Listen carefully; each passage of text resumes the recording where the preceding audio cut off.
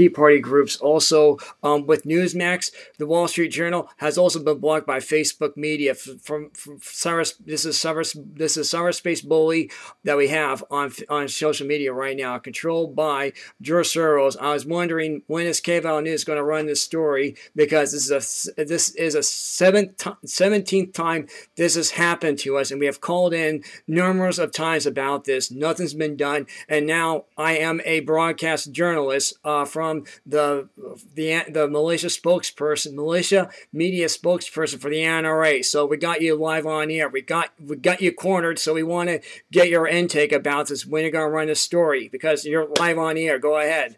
And we got this report right here in front of us, right here on the screen, about this very issue, about social media blocking conservative Tea Party groups, as well as Newsmax, the Wall Street Journal, The Blaze, all the Fox News, Megyn Kelly, Sean Hannity, Glenn Beck, Mark Levin, Rush Limbaugh. Go ahead.